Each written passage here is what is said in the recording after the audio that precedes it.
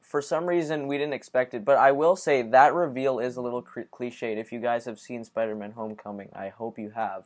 But I also really had a great time with that movie. I already spoke about it. But, I kind of expected that from you to be on there higher on your list. And what was that? Because you were like so excited about it after you watched it. And so of course the action is great, but what I loved is Tony Stark and Peter Parker and how they're not always seeing eye to eye, and Peter just wants to be more, but he's not letting him be more. And when he finally confronts Peter and talks to him about how things are gonna be and like what do you want to do, and you have to just you have to know your limits. I was so into it, and as I said, like I love the sporting character. I can't believe I forgot his name. What was Peter Parker's best friend's name? I forgot too. Yeah, and the high school dynamic was pretty relatable. Peter Parker and Liz. Yeah. I was like, it's not cliched. It's actually not. I've watched the movie 3 times and I was like, no, this could actually happen. Like, it doesn't seem like, it's not a roll your eyes kind of on screen like romance kind of thing. I'm just okay. I'll just say like, it's a spoiler for Spider-Man: Homecoming if you haven't seen it. But spoiler. Yeah, but I just really think that I've seen it before quite a few times where the villain or like someone the main character knows really well ends up being their girlfriend's dad. Oh yeah, wait, where else did you see I think that was okay, well, I've seen one thing was like 22 Jump Street when he's like dun, dun, dun. But yeah. But I feel like but I still really liked it. Although it was cliched, I think they did it very well. So I will say that it's not bad. I just think, I have seen it before, but it's still really well done. Besides that, I don't think I've seen that before, and not to keep contradicting you, but contradicting you. I was like, oh my god, no, whoa! And also the guy in the chair joke. I was like, they keep mentioning this, and it's gonna happen soon. And then it happened. I was like, oh, I forgot about that. And also when the librarian came in, he's like, I'm watching porn. No, he's like, I was looking at porn. Yeah, so good. That was the one that the theater would not stop laughing about. Also, when that happened, my dad was like, ha ha ha ha. I was like, it's funny, but it's not that funny. Yeah, and then maybe he was saying like, haha, I don't look at porn. What? That's what he was like. Yeah, anyway.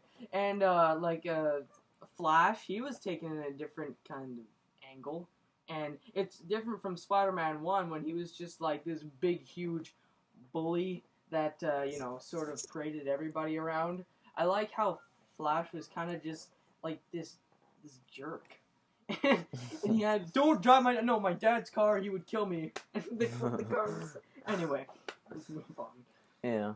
My number 2 is Star Wars: The Last Jedi. I absolutely love this movie, but it was so different, and I pretty much didn't expect, like, everything that was going to happen in this movie.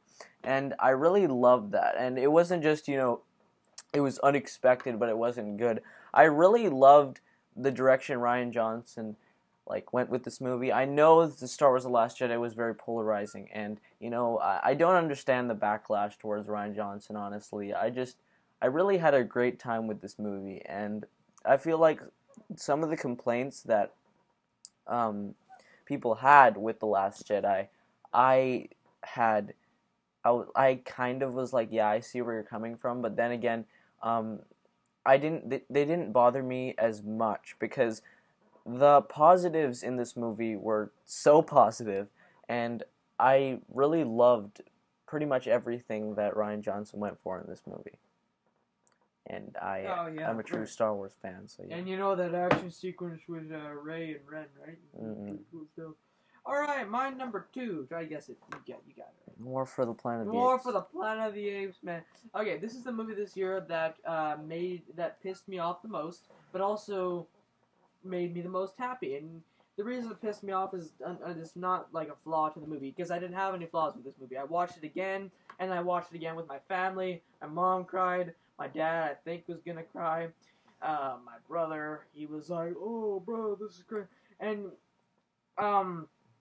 so the story is I thought, again, yeah, War is a misleading title. That's kind of, I think it's more, maybe Survival of the Planet of the Apes is a better title. Woody Harrelson yeah, I know Kylo Ren and the Vulture were this year as my favorite, like, the best villains. Dude, that Kylo Ren cameo in War for the Planet of the Apes. You know when Caesar plays Kylo Ren, it's awesome. And then so Woody Harrelson, I think, was my favorite villain besides Kylo Ren. I think he was a bit more compelling than the Vulture, because once you see him and you're just like, oh, that guy's a monster. And I love the moments when you find out, like, maybe their backstory, and you're just like, oh yeah, kind of relating, but I don't want to, but you know. And then he continues being an a-hole. Like, I love villain arcs like that. This is my favorite performance from Andy Serkis, like, of the entire year. It's so good. And like, the Academy Awards aren't gonna notice that, really. Only pick artsy stuff, but yeah. And it's an ape, and I cared more about an ape than mostly any human this year in any movie. And it was so fulfilling, because I watched, I watched Rise, and I thought it was okay. Then I watched it, and then again I loved it, and then Dawn, and I loved that one, and it seemed like quite a long way, just like Ragnarok, but it was just 1 year less, and plus, you know, the motion capture, that was pretty okay, or pretty freaking real, because you know what, every frame, even the frames that no one remembers, like I don't know why I keep remembering this one. It's when Caesar and a couple of apes are running beside a fence and going into this building. That is such a forgettable, like, little thing in a movie, but I was just like, that would have taken like 12 hours with 3 supercomputers to render. That's insane. All the motion capture, all the performances, like, as apes, everybody, phenomenal. Just phenomenal. Yeah, let's do what the schmoes did and say our number ones at the same time.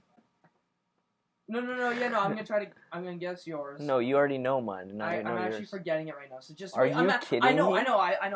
I'm forgetting it right now. Okay, just go. 3, 2, 1. Patriots. It's it. Patriots. I saw the book and I was like, it's it. It's it, right? Can't believe you forgot about this movie. Like, I was scared. Like, I thought it wouldn't have. I thought he said it wasn't in his honorable mentions. I was like, not even in your honorable mentions. All right, but I read the book before I watched the movie. Well, most of it, at least like all of the kids' part. And then I finished, the book after the movie. But it was very fulfilling. Initially, after I finished it, even though I was like, wow, that was awesome, like, I was like, maybe there were some parts in the book that I wish were in the movie, but then I thought about it, and I was like, those parts, what? I'm just thinking of some pretty weird scenes that... No, it's not those scenes. I know. But I think there was the parts in the book that weren't in the movie that I thought that they should have added. When I really thought about it, I realized that translated to a movie, they wouldn't really work out that well, or they would have been like some like really, really slow scenes that, some people would think would not really work in the movie. But it was just a great time. It's probably the best horror movie I've ever seen. It wasn't the scariest, like, although people had... Freaking scary, though, man. It was scary. It was really scary, but a lot of people had said, it wasn't scary, so it wasn't good. But that really, in my opinion, wasn't the point. There was, like, comedy in this movie, and there were so many elements in this movie that I just really, really loved. The kids in this movie were awesome. Of course, we know Finn Wolfhard from Stranger Things, and, like, he's obviously the popular one in there. But all the kids, I don't know where they get these kids, man, to be in this movie. But they were all phenomenal, and I really think that Bill Skarsgård should be nominated, but he's not going to as a clown. No, I don't think he's going to be nominated for an Oscar, but I really think he should be. But I just love this movie. At the Shoria Awards. Yeah, at the Shoria Awards. I really, really loved it. Bottom line. One of the, really awesome. But, no, actually, hold on, one more thing. Like, the miniseries, it wasn't scary or whatever. I really think that Tim Curry, while, a lot of people were terrified of him back when the miniseries had come out, I feel like he's more funny. Whereas you don't say no. Everyone knows. Yeah. He was pretty much hilarious. But Bill Skarsgård really feels like he's someone who tried to be a clown, but he completely failed because he was just scary and he didn't entertain any kids. He just really scared them. I thought you were going into the backstory of Pennywise. I'm like, wait. I could, but he's just a demonic entity that feeds off of kids' fear, and he's comes from comes from the comes from hell. The turtle, whatever the thing. Oh, I forgot his name, but I read the book some time ago. I forgot the name of the turtle, but there's that story. It's not showed in the movie. There's Easter eggs that go to that from the book, but like when Bill picked up the Lego turtle in the movie or stuff like that. But I'll explain it to you another time. Anyway, all right. So my number one, I've already explained go see it if you haven't seen it. I mean, it's made so much money. Yeah, it's made like way too much money. Amount of money. But if you haven't seen it, I don't know what you're doing with your life. Anyway. Well, let's just scare it. Okay, this movie came out in December of last year. A lot of people had it on their lists because it was great. And so I'm so stupid. I said, okay, we should watch this movie. I was going to a movie with my grandpa. He said, I want to watch like kind of a real movie, like realistic. I don't want no action. I was like, really? I was in the mood for action. And he was like, let's try Patriots Day. I'm like, that's supposed to be pretty good. Probably gonna be a bit of a boring documentary kind. No, bro, no. I want to go back to my past self and kill him. Dude, okay, so this movie made me forget I was watching a movie. Because it was just like somebody picked up a cam and it was like really shot. Hold on. It was like a really well shot found. I'm going way too into this. I'm thinking, if you killed yourself in the past, you wouldn't have seen this movie. Well, my future self would still be here. Yeah, but you wouldn't have seen Patriots Day. Alright. I just beat him up. And so, I think, these were just people, man. I never saw them as characters. And even lines just by, like, especially, I think, Kevin Bacon. Just lines that are not, like, big, huge movie quote-ish lines. Every line I was like, oh man, this is awesome. Every word I was like, yeah, okay, I get this. This is like real stuff, man.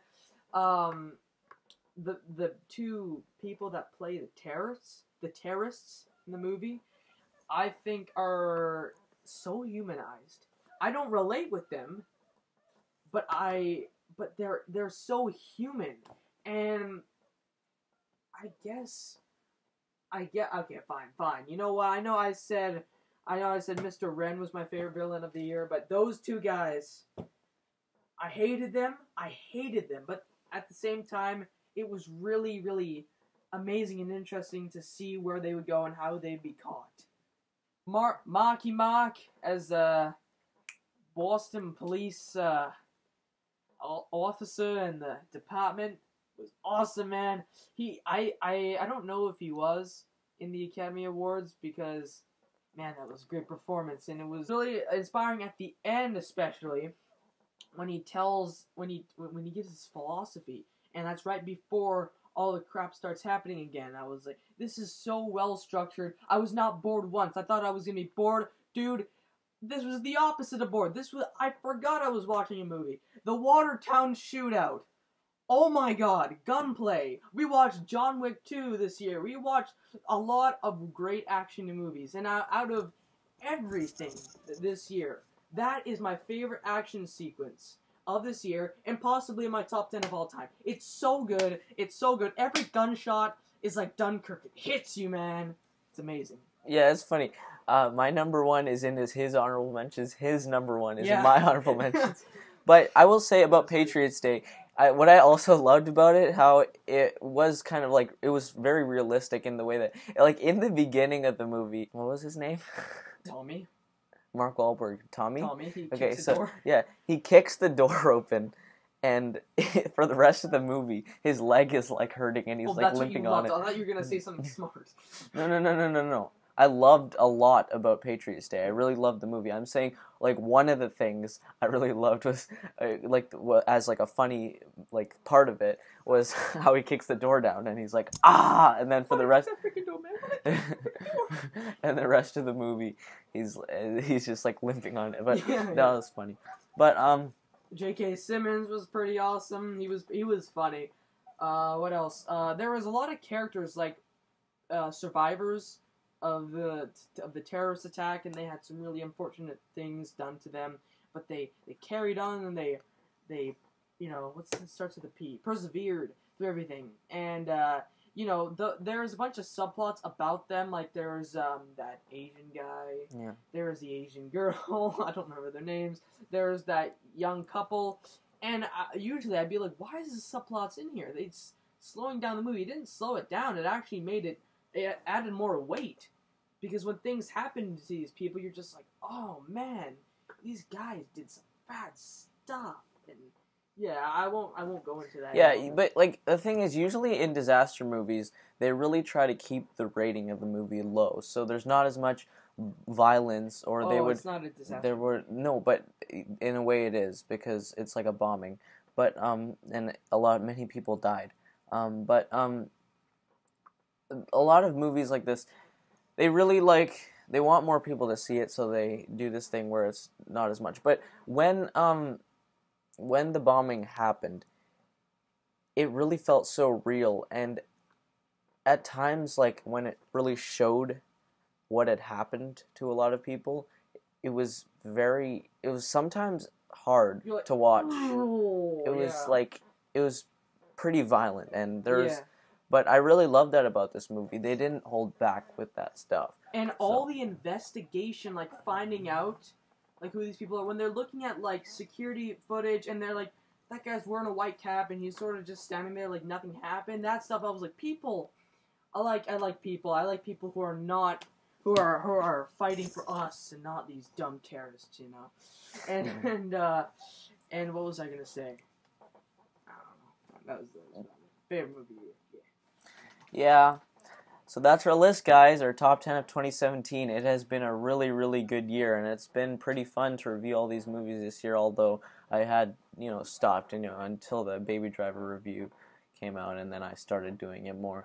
But I really have loved 2017. Happy New Year, guys, and thank you so much for watching, whoever does. And I almost forgot, I never do this in my reviews with him. He deserves it.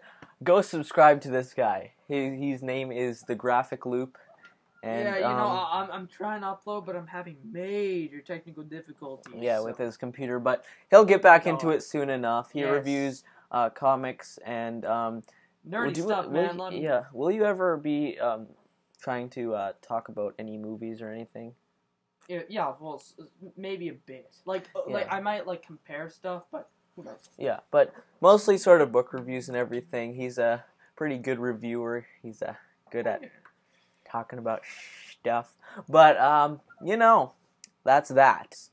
But I'll be making more vids in the future for 2018 movies.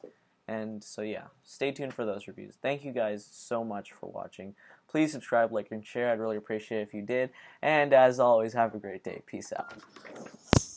Peace out. Oh, that's the wrong name.